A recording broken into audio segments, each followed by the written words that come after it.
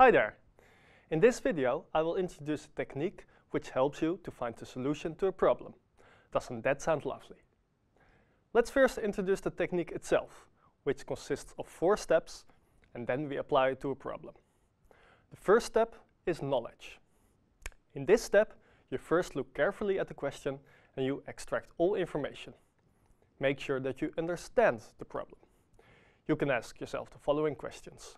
What is the unknown? What are the given quantities? And what are the given conditions? It is sometimes also useful to draw a picture.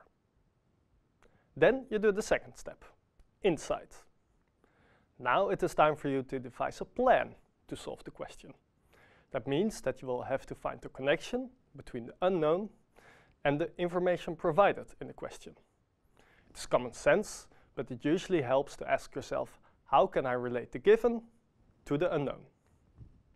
This may not be straightforward at all, so don't be discouraged if you don't see a relation immediately. In fact, you could try to recognize something familiar, for instance an exercise that you solved during the course, or set and solve sub-goals in order to tackle the final goal. The third step is skill. You execute the plan you designed in the second step, and in this step you use the calculus skills, for instance differentiation, integration, solving equations, etc. you learned during the course. Finally, you perform the final step, solution. This final step consists of writing down your answer to the question. And in case of open questions, you should also provide all the arguments and computations you use to arrive at this answer, because during an exam, you have to show you understood and are able to use what you learned during the calculus course. Furthermore, it is also wise to look back at the original question and check for errors. For instance, the quantity you computed turns out to be negative, whereas it obviously should be positive, like speed. To remember these 4 steps, you can simply remember the first letters of each step, which gives the acronym KISS. Consider the following problem. You have a 2000 liter tank containing beer with 5% alcohol. That's a lot of these guys. Into the tank, slightly stronger beer of 7% is flowing in at a rate of 20 liters per minute. The tank is always perfectly mixed and the mixture is flowing out at the same rate. These are the 2 questions.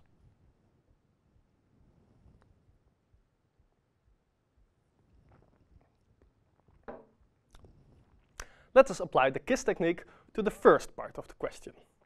Show that this differential equation indeed describes the given mixing problem. We start with the first step, knowledge. For this question, it is instructive to draw a picture like this and use it to denote the given quantities in the question. The unknown, actually you already know what it should be in this case, is the differential equation. And recall that the differential equation is an equation that describes a rate of change of a quantity. Alright, step 2, insight. It's time to come up with a plan. The first important idea is that the rate of change can be written as the rate in minus the rate out. This reduces the problem to finding the rate in and rate out. Furthermore, the variable y denotes the amount of alcohol, while the question provides alcohol percentages. You can relate this to via the formula alcohol percentage is amount of alcohol divided by volume. Combining the previous observations gives this symbolic differential equation. Okay, we finished our plan. It is time to carry out the computations in the next step, skill. The inflow is 20 liters per minute of beer of 7% alcohol. So the rate in of alcohol is 1.4 liters per minute. The rate out of alcohol is trickier. The outflow is also 20 liters per minute, but what's the alcohol percentage in the tank? Well, that's the variable y, the amount of alcohol, divided by 2000 liters. So the rate out is y divided by 2000 times 20 liters per minute, which simplifies to y divided by 100. Finally, combining the rate in and rate out gives indeed the required differential equation. To find the initial condition, we go again that we are considering the amount of alcohol.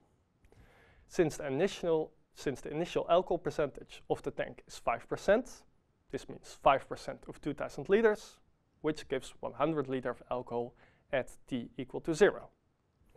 This finishes the third step.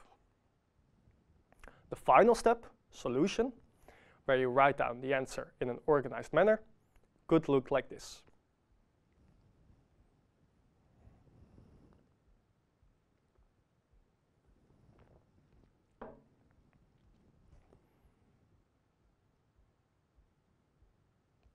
Okay, this was part A of the question. Let's see how to use KISS for part B, where we have to compute the alcohol percentage after 1 hour. The unknown here is the alcohol percentage after 60 minutes. This might be obvious, but it is still good practice to focus on the unknown. Of course, we know the differential equation from part A. So, in the inside step, we try to relate these two. Well, if we could solve the differential equation, that is, find an explicit function y of t that satisfies the given differential equation, we would know how much alcohol there is in the tank at any time t, in particular for t equal to 60 minutes. Computing the percentage is then straightforward. Perhaps you recognize here a problem you did before, and you discover that the differential equation is in fact a separable differential equation where the function of t is equal to 1. So we have a plan. Solve the separable differential equation. Thus next, we apply our calculus skills. First, note that we can rewrite the differential equation like this, which simplifies the computations. During the course, you learned that you can bring all the terms involving y to the left and all terms involving t to the right. Next, we put integral signs on both sides and we try to find the desired antiderivatives. These are relatively straightforward, but note the minus sign on the left. It comes from using the substitution u is equal to 140 minus y. Check this yourself. Multiply with minus 1 and take exponentials to get rid of the logarithm. The absolute value signs are also annoying, so we get rid of these as well.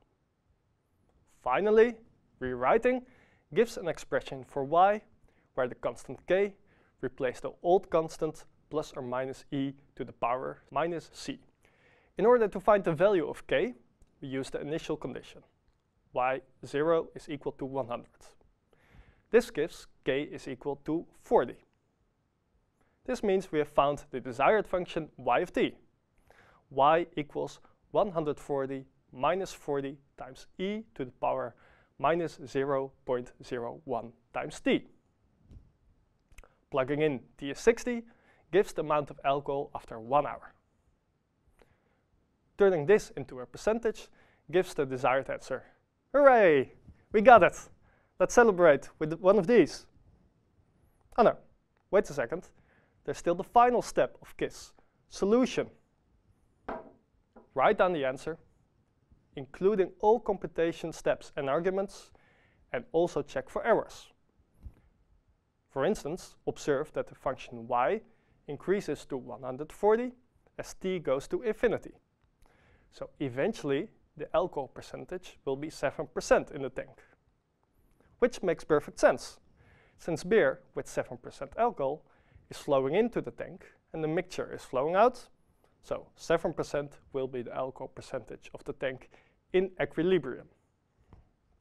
Well, I hoped you enjoyed KISS and will consider it a useful technique for your exam and even future career. Cheers!